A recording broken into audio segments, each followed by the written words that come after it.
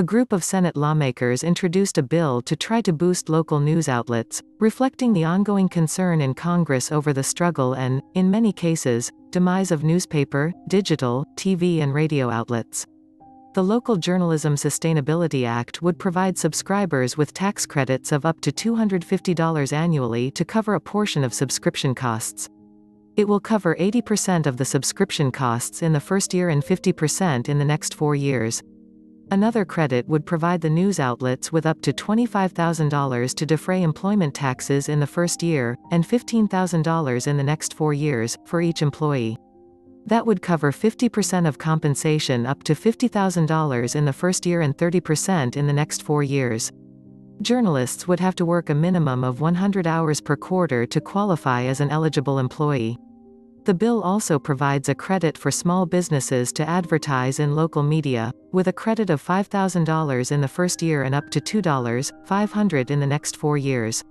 The legislation, from Senator Maria Cantwell, DWA, Senator Ron Wyden, DOR, and Senator Mark Kelly, Diaz, is similar to a bill that then Representative Ann Kirkpatrick, Diaz, introduced in the House last year.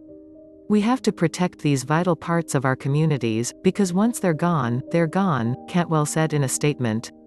Cantwell, the chair of the Senate Commerce Committee, last year unveiled a report on the decline of local news outlets, finding that newspapers have lost more than 70% of their revenue over the past 2 decades, and have shed 60% of their workforce.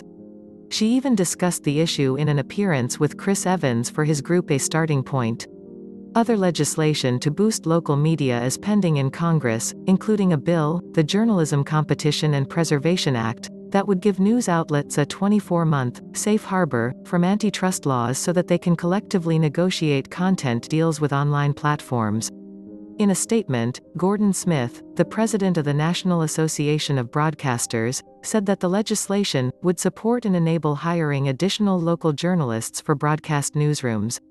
At a time when misinformation and disinformation plague online platforms, broadcast radio and television continue to serve as reliable beacons of news that keep local communities informed and connected, he said.